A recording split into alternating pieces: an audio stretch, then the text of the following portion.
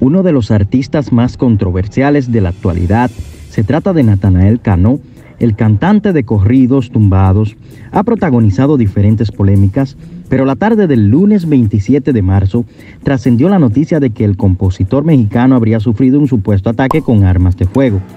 A través de las redes sociales surgió el reporte de que la camioneta del intérprete de Amor Tumbado recibió impactos de bala en las afueras de un antro en Cancún y más tarde fue abandonada en las calles de la ciudad, por lo que elementos de la Fiscalía General del Estado de Quintana iniciaron las investigaciones correspondientes.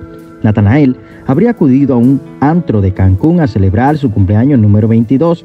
Sin embargo, durante la madrugada del sábado 25 de marzo, habría protagonizado una pelea que terminó en una persecución en las avenidas principales de Cancún y con disparos de arma de fuego.